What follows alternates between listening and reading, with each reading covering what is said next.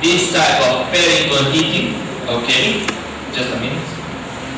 If my patient has this type of peri-implant heating, normally we cannot save this case because me, like a dentist, okay, I can try to clean it, but I cannot clean it very well because I have a micro, do you know micro? Yeah.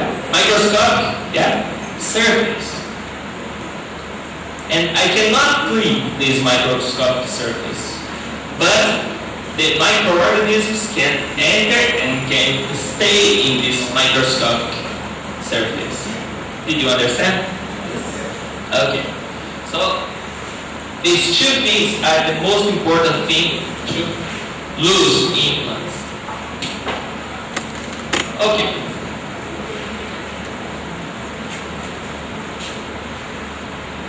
Let's talk about history a little bit. We can see in this picture that a long time ago,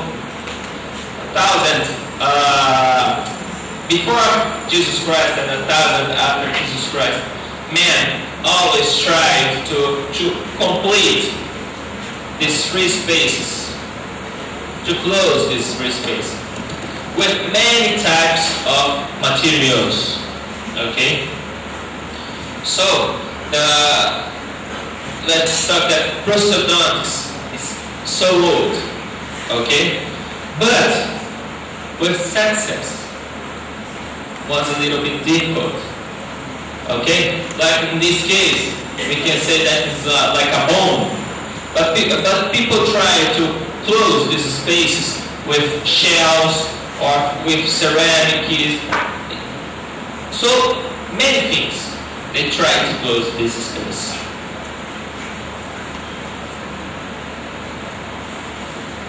Not too old, but it's near. We can say it's 1930 to 1978.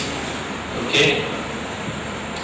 We used to do that we call fibrous tissue implants.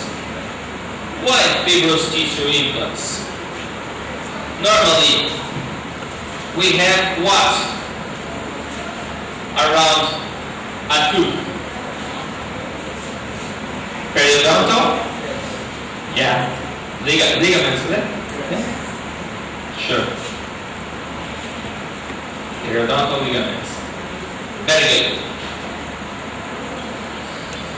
This type of implants, you can see many types. We have more types of these. This is almost some types. The idea was always to have what? Fibrous tissue around the metal. Why fibrous tissue? Because it's a soft tissue. And soft tissue looks like what? Periodontal. Okay? That was the idea. Okay. But there's a rule, okay, that we always have to think. If we have power over fibrous tissue, over bone, we have resorption. Okay? If we have power over bone, we don't have resorption. This I'm telling in a normal power, okay? Not an excessive power. Okay? We are telling about, we are saying about normal power. This is a rule. So what happened with this type of implants? Bone resorption. But you can say me, almost today I receive patients in my own practice or something like that has, okay, one of these types of implants. But in many times we have a lot of bone loss. Just for you to know, this type of implant, that is, I don't know how we can say it in English, but I can explain to you. This type is like a pressure in the bone. Okay, what they done? They open the bone, made an impression, send it to a lab. Okay, and in the lab, the technician made this structure. Okay, this type of structure is an alloy structure, a little bit straight, tight, yeah, a little bit tight, yeah, in the bone, just a little bit. For what? For the dentist to arrive there and punch it and it enter with pressure. Okay? That was the idea. Just for you to know, for us to remove this type of abutment, this type of implant, okay? We have big scalpel, blade, okay? And begin cut all the fibrous tissue.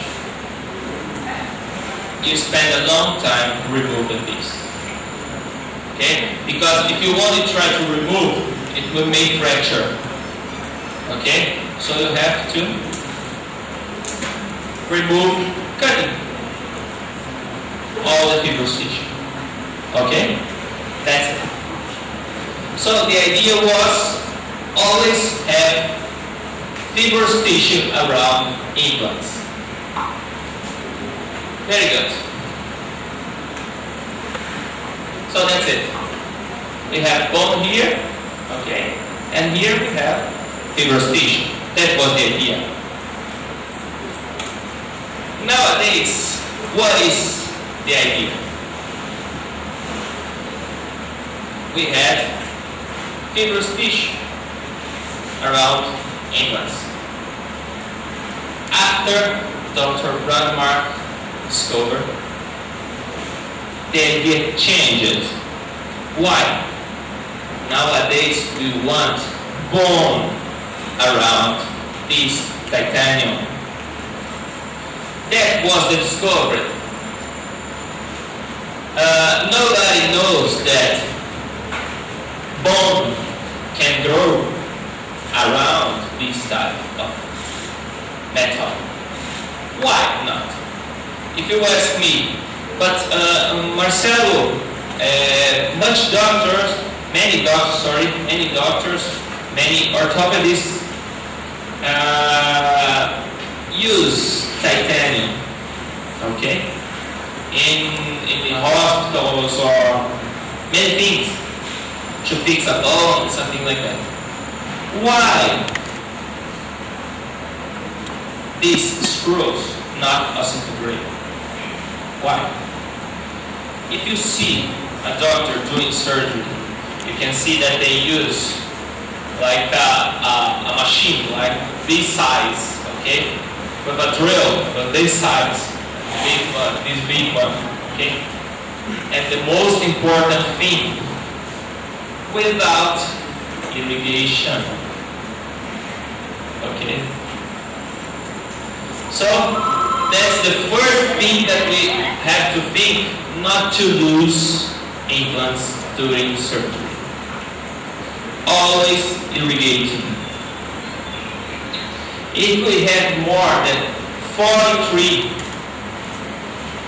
degrees, okay, this bone protein probably will lose. And you have like a cell death, okay, a bone cell death. If you have bone cell death, you can lose your implant. Okay, how you lose your implant. We are saying that normally around my implants I want bone. When I lose implant, I have fibrous tissue. So the concept changed. Did you understand? That was the challenge, Dr. Branemark challenge, when he discovered the osseointegration. Why? Because he had to change all the paradigm. It existed this word paradigm. Yeah. He had to change the paradigm of the implantology. He had to prove to the world the ideal was not to have fibrous tissue, was to have bone around implants. Very good.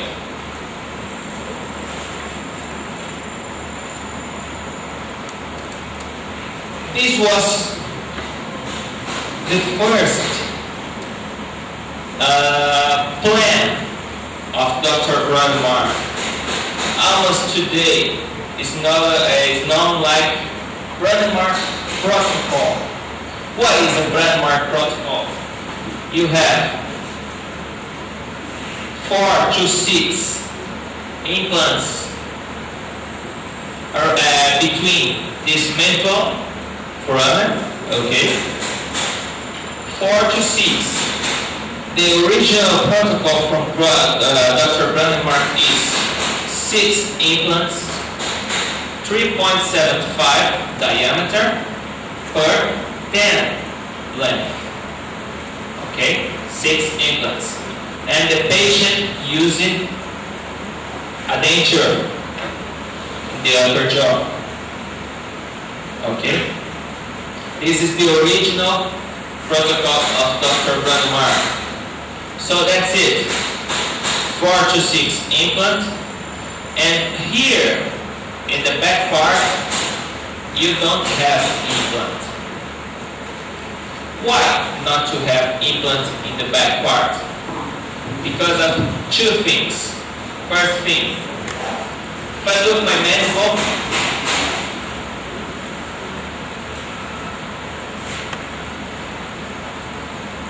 okay? It's a ventral, okay? But it's a mandible. Yeah. If you look my mandible, okay? You have the nerve passing here, and you have the mental foramen here. Okay? So, in this front part, I can place implant without problem with the nerve. Okay?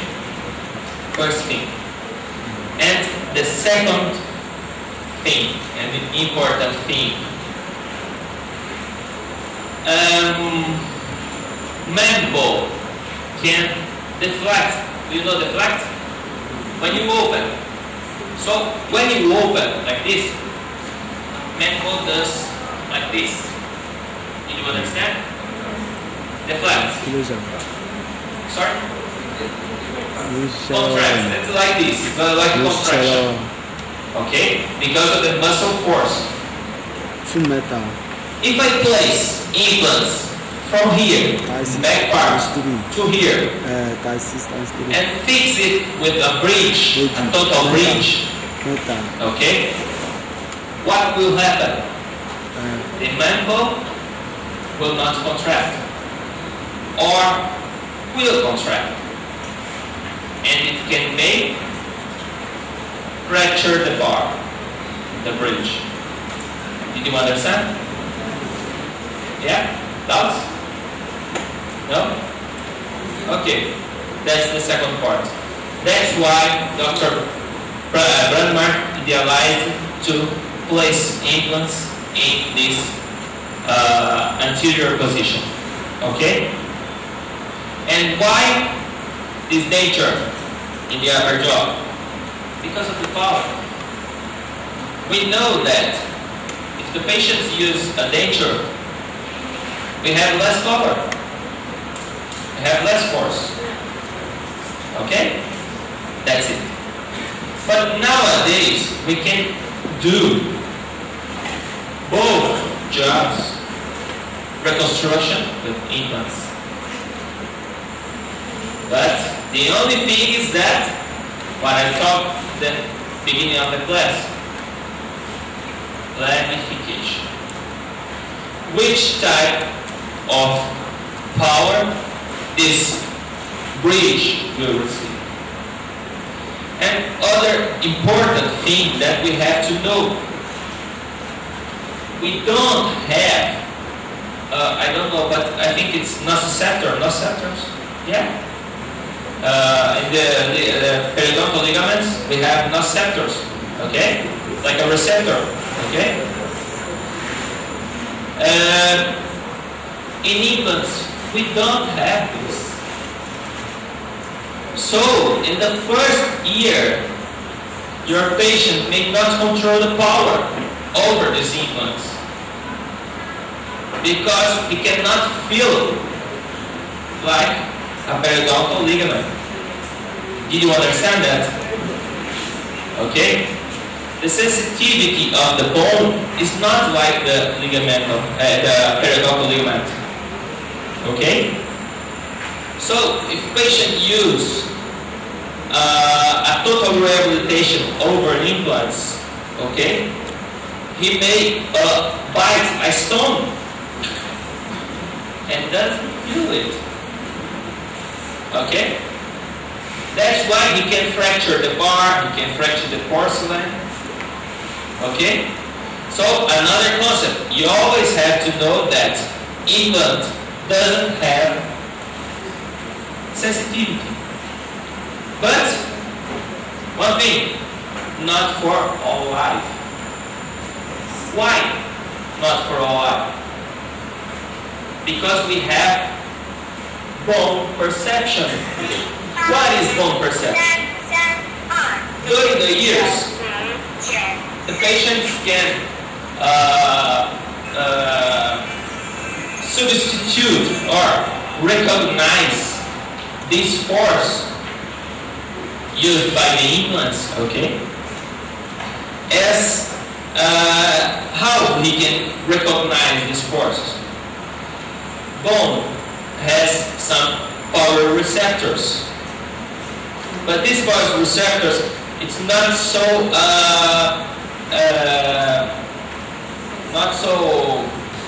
successful, or it's not so good as periodontal ligament. Okay, muscle has his receptor. Okay, articulation has his receptor. Okay, what does the body do? Unify all the information, bone information, muscle information, articulation information, and say to the brain that in that area you are doing an excessive power. Then you begin to recognize this power. Did you understand? That's why you can see both perception or also perception, like Dr. Branemark says. Okay? In the logo of Dr. Branemark, you can see osseointegration, osseoperception. That's it. That's the idea of osseoperception.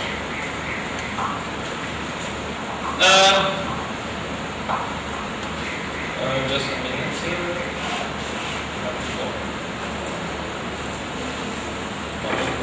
Yeah. So, this is a Branemark protocol. Okay? You have 6 implants in the anterior area. You can see the ventral nerve here. Okay? That's the idea. 6 implants. Well, the evolution of the implantology. What happened? The first design of Dr. Branemark was an implant like this. A screw with a platform, okay? But with one thing. This platform was like a circle here. Was not a hex, okay?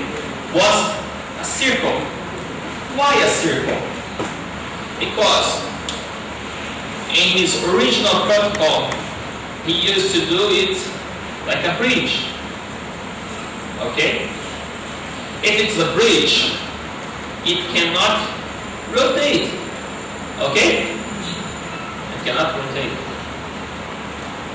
But when we think in placing just one tooth, can we have a circle? No. Because when patient begins bite, this tooth does like this, rotate. Yeah? That's why he designed, yeah, these external hex implants. That's why we have this X over the implant. Okay? That's the idea. This was the original drawing of Dr. Branemark. The sternal hex, okay? Here you have like a neck, threads, okay? And in this part here, we used to have like a hole, okay? Like a hole, like this. But the problem is that if we had some excessive power, and this part could fracture the implant, okay? Because it's a fragile area, okay? So the technology changed it like a free space here. It's not a hole, it's like a free space, okay? Very good. This neck, the idea was that all the power that you have in this implant platform, the power may do like this, okay? That was the idea. The angled power, like this. If I bite here, okay, the power may do like this. Nowadays we know that this type of power is not the ideal power. So what happens? This neck changes. So today we don't have this neck like this anymore. It's a straight one. Okay? Why? Because it was a fragile part of the implant tube. So if you have excessive power, you may fracture the implant tube. Okay?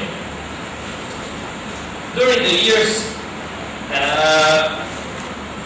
people started to think replacing loose teeth, okay, with many types of implants. And we started to disevolve, to create, okay, different diameters of implants. Why different diameters? Because you have an inferior lateral incisor, it's a small one. And if you think in a molar, you have a big one. So if I place a small implant in a big molar, it's too much power for a less implant, so for a few implants, okay?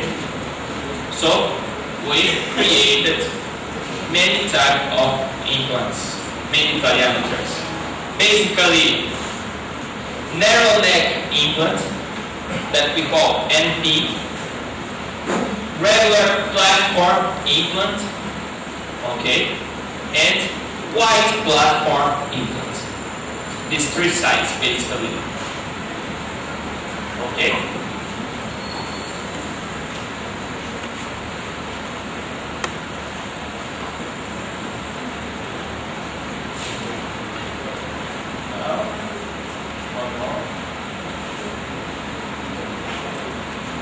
During the years, it appeared many types of implants. Okay, many design of implants. Implants like this. Implants like this. Implants like this. Implants like this, and implants like this. Okay? Sorry. Which type are these two implants? External hex implant and a conic abutment connection. This one appeared to Branemark system, and this one appears to ITI system. Okay? Differences. We will say a lot about difference. Okay? But just an introduction for you. Difference about them. First, the hex. Why the hex? Because in Branemark system you have an external hex. Okay? In this ITI system, the idea is not to have a hex. You have what? A conic contact of the abutment to the implant. Okay? It does like this. You have the implant here, and you have the abutment here.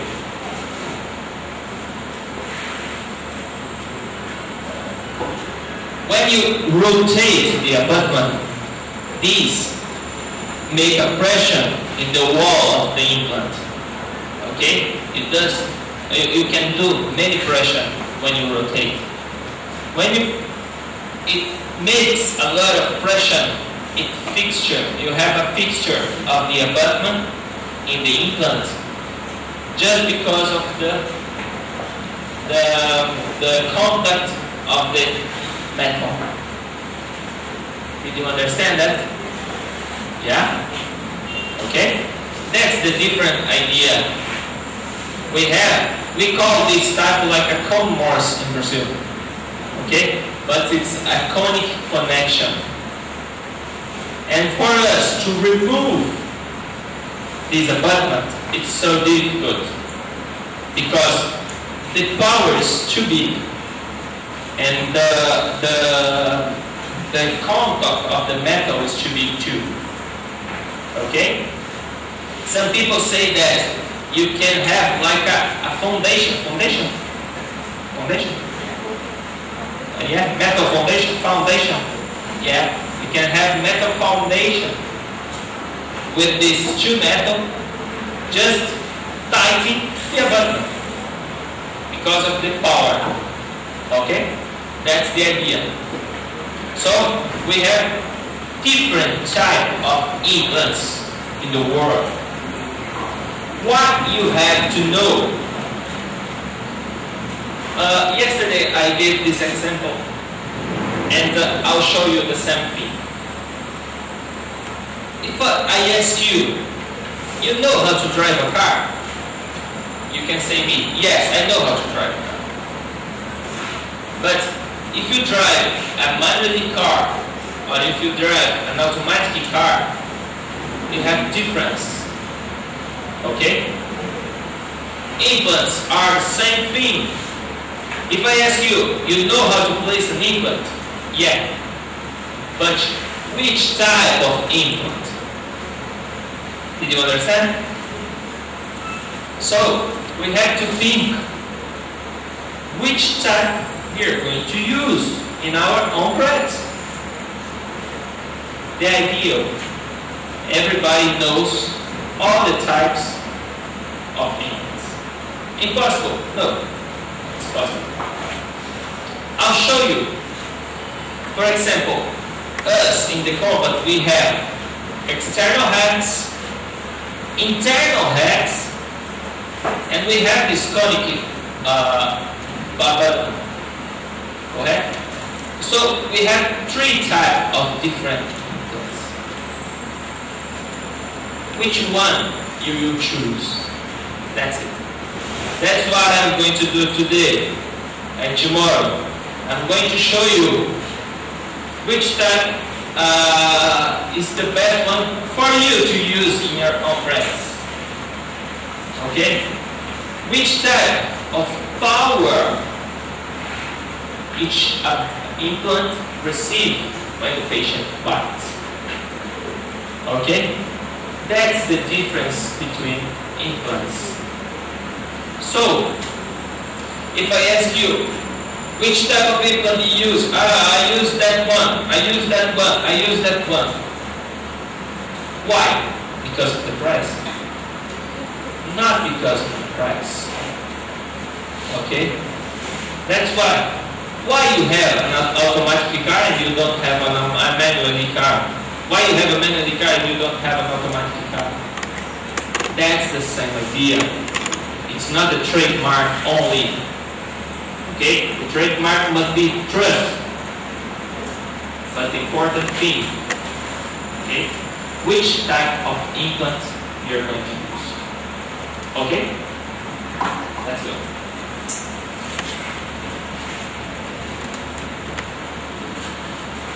So, during the years, we can see many designs of implants, yeah? Like this one is not used anymore, this one is not used anymore, this one not, this one not. Okay? Difference between them. This one is a titanium one, everybody here is metal, titanium. And this one, it's like an aluminum oxide. Okay, it's a surface. Difference between aluminum oxide and titanium. Titanium may grow bone directly to the implant. This oxide, you have bone around. Not directly. Did you understand? You don't have the fusion of the bone to the implant. But you don't have fibrous tissue around this aluminum oxide. Did you understand? When we have fibrous tissue, when this bone recognizes this metal as yes, a foreign metal or something like that. Not for the body. Okay? And titanium is recognized as something for the body.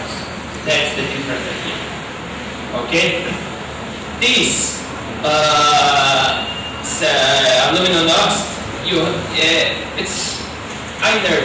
Inert, you know inert? It's totally inert. It stays like that. You have bone around, but you not have a fixture. Okay? So it's easy to take it out. Different the titanium implant. Okay?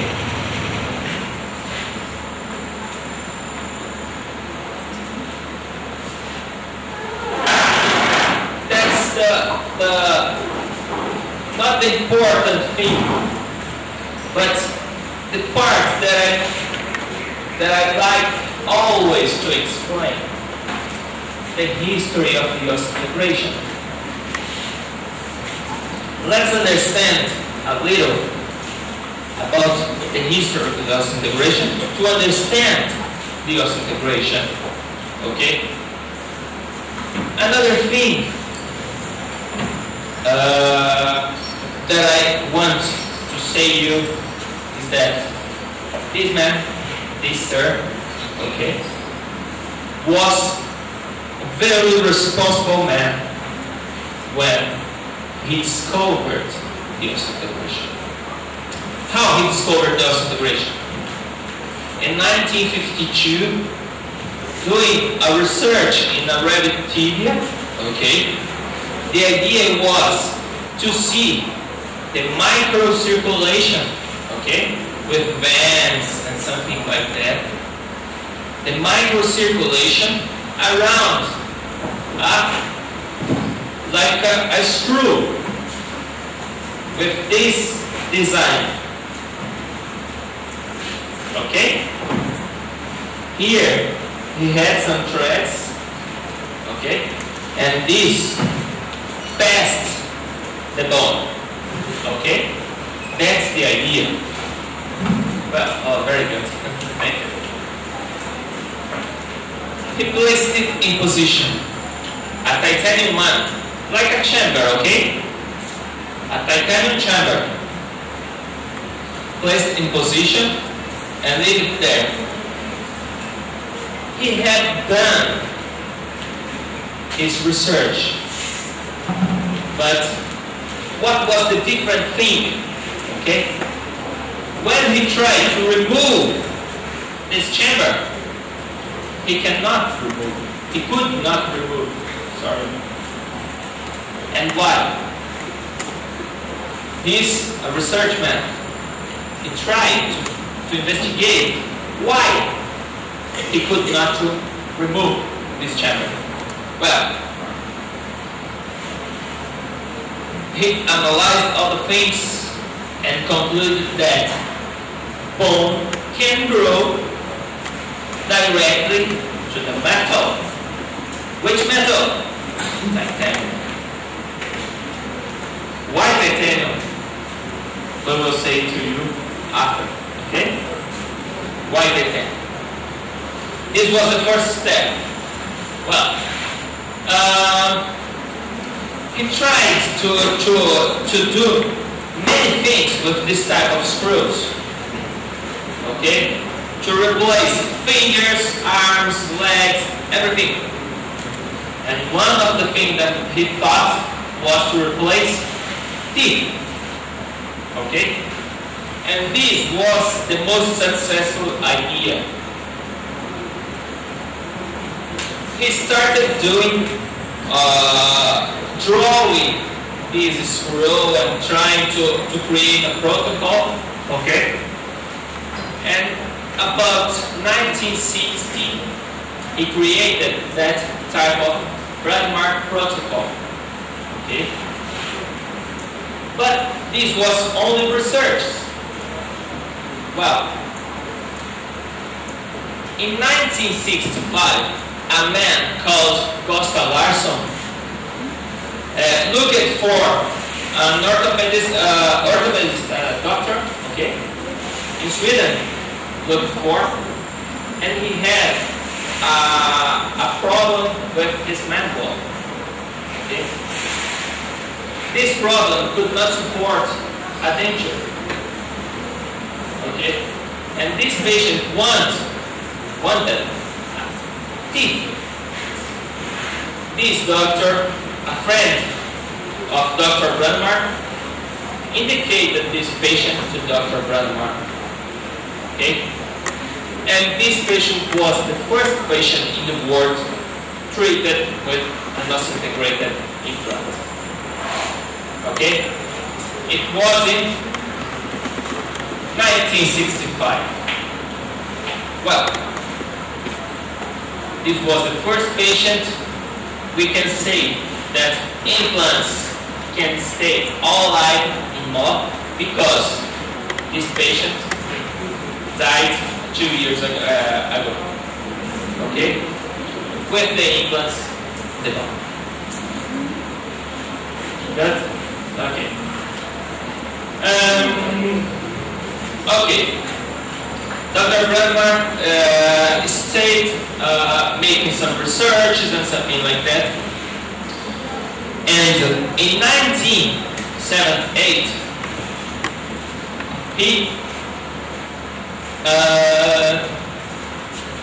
he had the health clinical approval of the healthy Swedish health, I don't know the name exactly. So he could practice, all the dentists could practice this type of integrated implants in his own practice. But this happened only in 1978. Think with me, we have 26 years of research. Okay? But there is an interesting thing in all of this. All of this research, this 26 years of research, was done without telling the world about the discovery. Branemark stayed quiet as possible, as quiet as possible, yeah, with his discovery. Okay? Why he stayed quiet? Because he had to change the paradigm of the implantology. He had to show the world that the idea is not to have fibrous tissue, it's to have bone. Okay?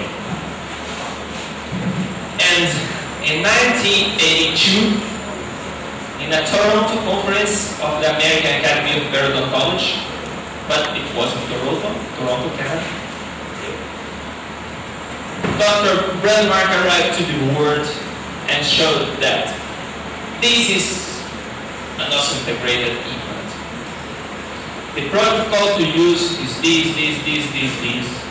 The surgical kit is this. Blah, blah, blah, blah, blah, blah, blah. And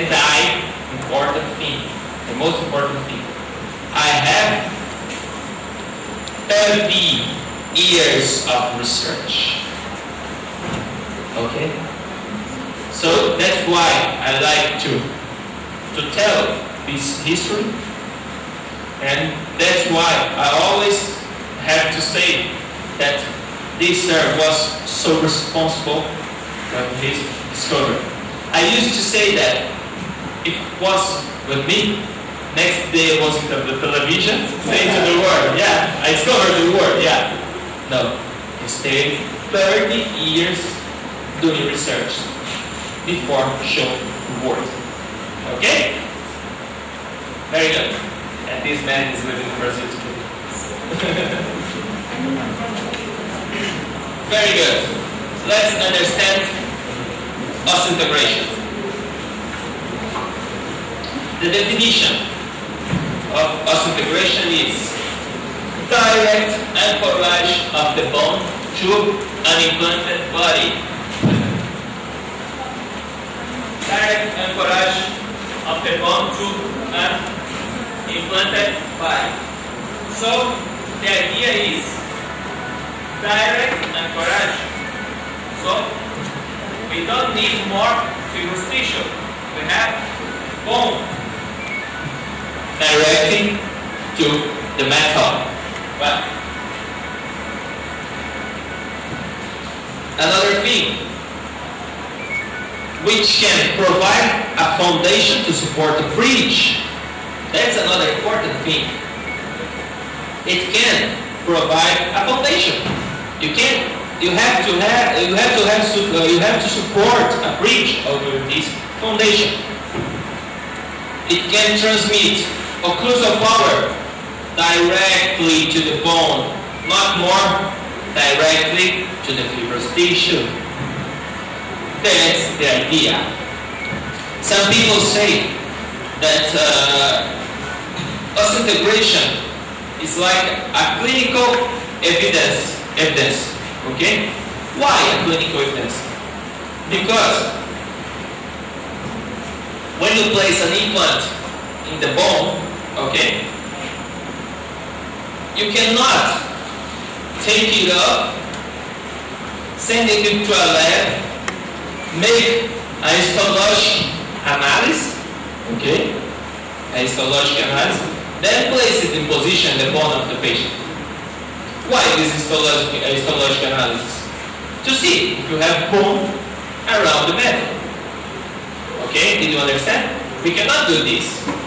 So what we do to determine if our patient have osseointegration around this metal?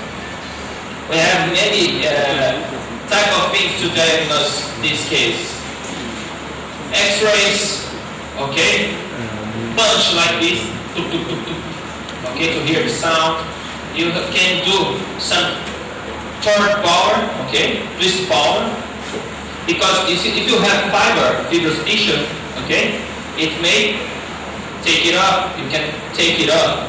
If you have bone, you cannot take it up. Okay, so we have clinical appearances to define that we have osseointegration around this metal. Okay, so that's why we say that this metal has to support a bridge. Okay, that's the definition of osseointegration. Another guy said that, and this is an important thing too, a functional and directly anatomic union between fresh and important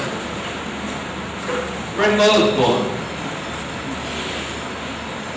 Why remote bone?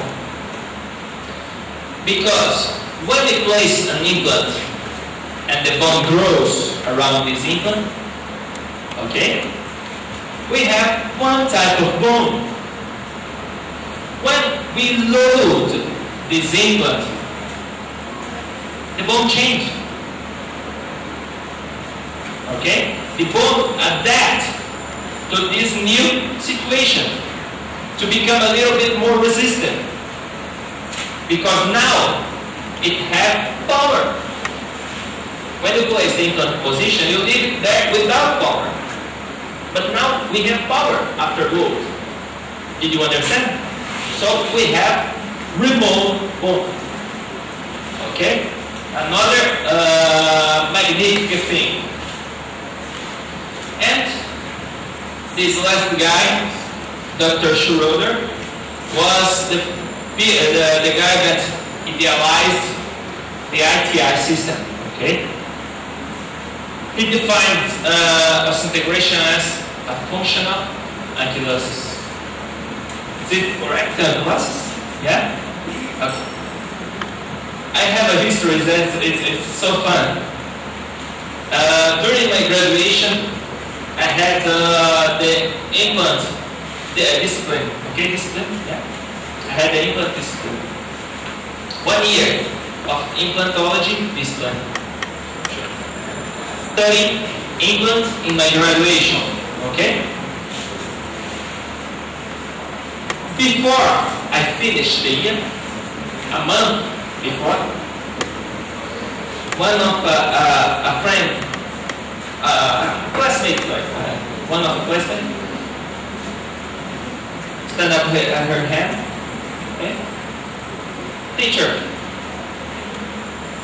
it's not dangerous for this titanium to have an ankylosis in the bone. Imagine that, a teacher during the year explaining about osseointegration, and in the end of the year, a girl said like this: it's not dangerous to have an ankylosis. So, it's an ankylosis. Okay? But a functional ankylosis, because it may support a bridge. Okay? That's it.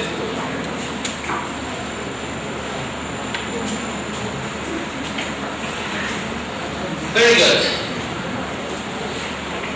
What a material need to have to be a dental implant? It may have biological compatibility. Okay? It may have mechanical compatibility. Okay? It may support power, may support load. Functionality, sure, is the definition of the osseointegration. Easy to manufacture. Okay, why easy to manufacture? Because it not becomes so expensive. As easier as possible, it becomes a little bit cheap. Okay? So, oh sorry, we have an accent here. So we can have the titanium. Yes, we can have the titanium. Because we have all of these characteristics. Okay? Can I choose? Can I change? Sorry. Yeah. Let's talk about titanium. Let's understand a little about titanium. It's so important for us to understand titanium. Okay? Normally, if you only want to place screw in the bone, okay, it's not the idea because you don't know what happens with this titanium. We don't know what happens with this bone. Okay? But when we begin to study implantology, we begin to understand, okay, about titanium. And we begin to understand some concepts, some fundamental concepts about implantology. Okay? Okay. This was the first guy that discovered the titanium. Titanium is a metal provided by principally two types of mineral. Okay? This mineral can be called rutilo. We have the name after, okay? Rutilo and ilmenita. Okay, we have the name after. These two types of minerals can provide the metal titanium. Okay? In 1930 and 1940, okay, it started the commercial process. They started to manufacture this type of metal for commerce. Okay? The titanium is used principally in chemistry, industries, okay, and aerospatial industries. Why? Because it's resistant and it's, I forgot the word right now, when it's not heavy, light, yeah, so it's light too. Light and it has very good resistance. Okay? That's it. In 1965, we started to use in osseointegration, the most important thing for us. Sorry about steel, but it's steel, okay? We need one more E in the word. Okay. 60% of the steel weight, so it's a light metal. Very good mechanical properties. One important thing, corrosion resistant. Why corrosion resistant? What we have inside the body? Blood, water. If we have corrosion, how can we place a metal inside this bone, this body? Okay? Very good. Temperature variation resistance. For us, it's not too important because this variation is only when our patient takes some cold thing and hot thing. Okay? It's not too much. Different forms to manufacture it. It's easy to manufacture, okay? A little bit different than a ceramic. Okay? Because ceramic may fracture a little bit more. Aerospatial and chemistry industries are the most useful in the world. And we have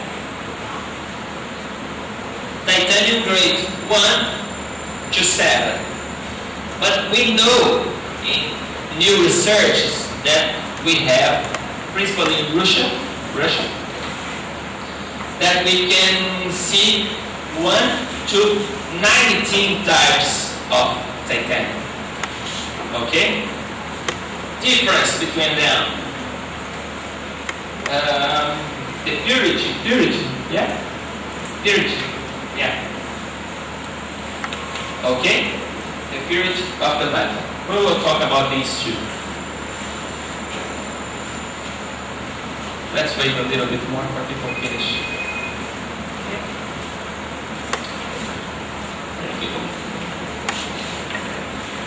Almost at 4 o'clock, okay? We will stop a little to take a little coffee or to go to the restrooms, okay?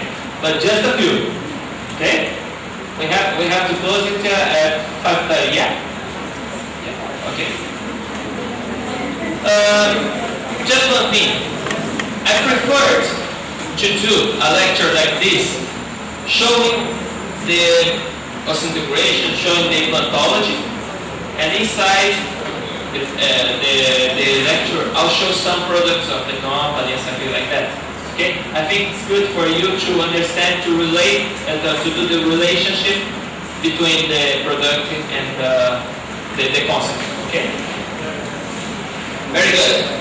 So if we not finish today this class, okay, we will finish tomorrow. It's a sequence. Okay? Very good. Let's go. Main sources. These two minerals, Cutilo and Eumenita. You can look for it in Wikipedia, okay? In the internet. 60% of weight and 40% of steel density. Something interesting. It's a ductile metal. Do you know what is ductile? Yeah? Look like a bubble gum when you do like this. Okay? You know bubble gum? Yeah? When you do like this, this is the ductility. And another interesting thing, it's easy to take fire, to catch fire. Catch or take? Sorry? Catch? Yes. That's why when we are manufacturing it, we have to have many oil, okay, to refrigerate the metal. Because if we don't have many oil, it may catch fire. Okay? Very important thing. Resistance to sulfuric acid, chloric acid, and major of organic acids. Sorry. The importance of this, because some types of surface treatment we use acid. Okay? Some types of acid. Okay? That's why it may have an acid resistance. Okay? Okay, about my English. Okay? It's physiological inert. Okay. Then I'm going to do a question. Some people say that titanium, it's not physiological inert. It's physiological active. Okay? What do you think? Who thinks that titanium is active? Please stand up, hands. Okay. Inert? Who does think nothing? Yeah. Okay, I'll explain it to you. The metal, titanium, is physiologically inert. But the oxygen layer of the metal, okay, oxygen layer of the metal is active. Did you understand the difference? We will talk about the oxygen layer, okay? We will talk about 60% more weighted than the aluminum, but 2 times more stronger. Excellent mechanical properties. Corrosion resistance like platinum, okay? And you can use various temperature resistance.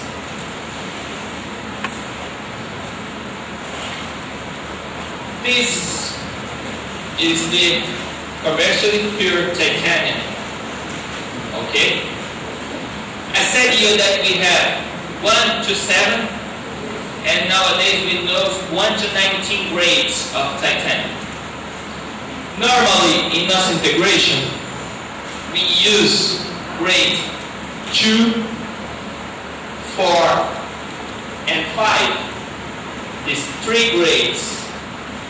Okay? Titanium grade 2, we have 99.75% of titanium. Okay? 0.05% of, no, sorry. Titanium grade 2. 0.03% of iron. Okay? Sorry?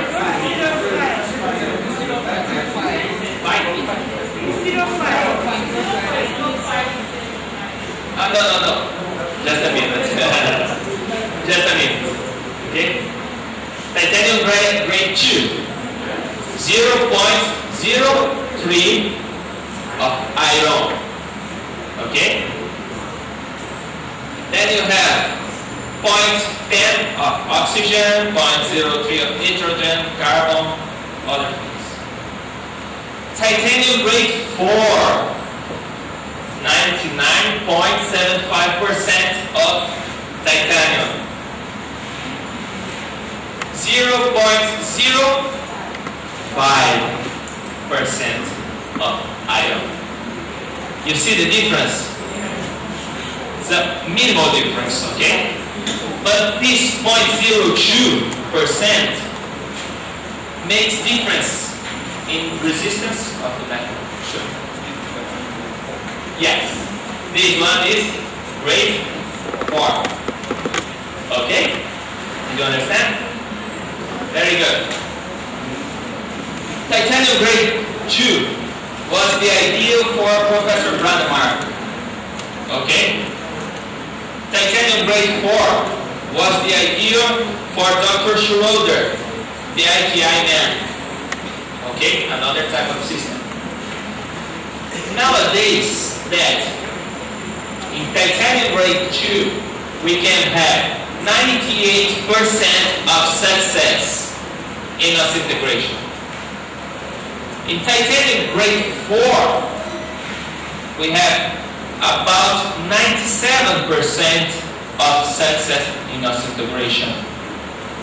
So you have a few difference, but the resistance of the titanium grade 4, it's I cannot say bigger, but it's better than grade 2. Did you understand? Okay. That's why most of the companies in the world are changing titanium grade 2 to titanium grade 4. Okay? And Marcelo, you said, sorry? The 80%. And grade 4, you have 97%. 1% less. Yeah. Sorry. I'll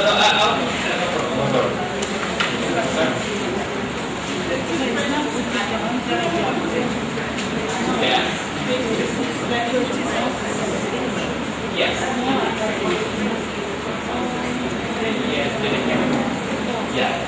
I'll say you what she asked. She asked me that this 0.02% of iron make the difference in this 1% of success. Yes. Okay. But this 0.02% of iron makes difference, increasing the resistance of the metal. Okay?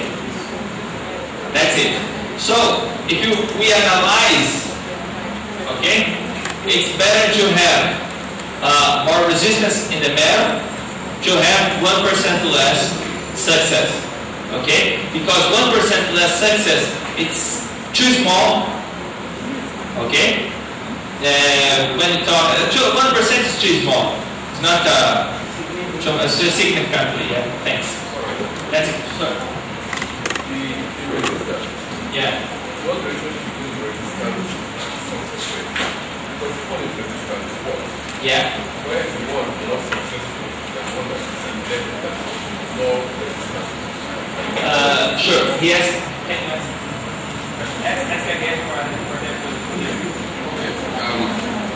I just want to know why the one with 98% success rate, which to me is more successful according to what you're saying, and the one that is less successful is more resistant. I need to know what you mean by the resistance. Sure. Implant, we have 2 stages. First stage, first surgery, when you place the implant.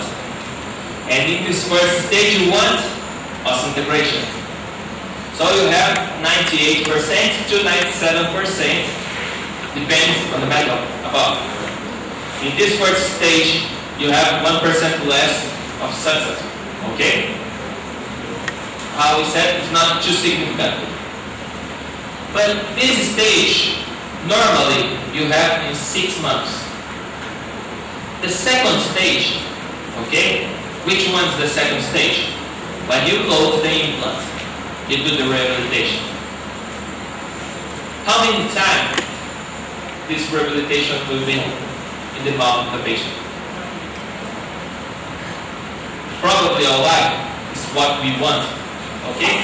So, the benefits to have more resistance, did you understand? When the patient starts biting, okay? It's bigger than when you need just 1% of. Okay? That's the idea. Did you understand? Did you understand? Okay? So, more doubts? Okay?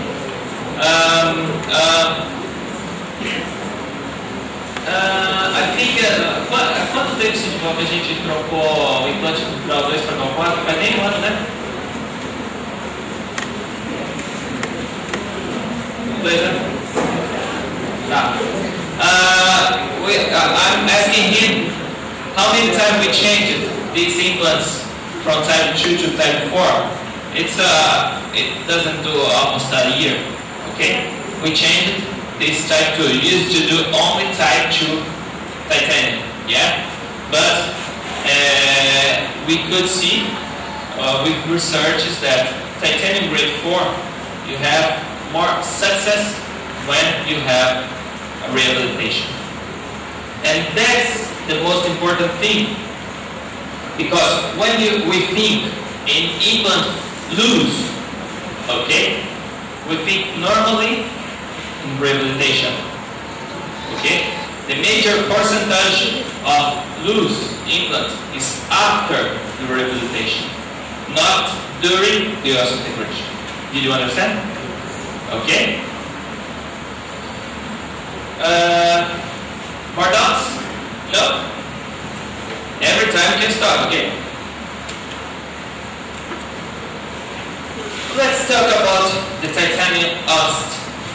the most important thing when we talk in implants. Okay? Sorry.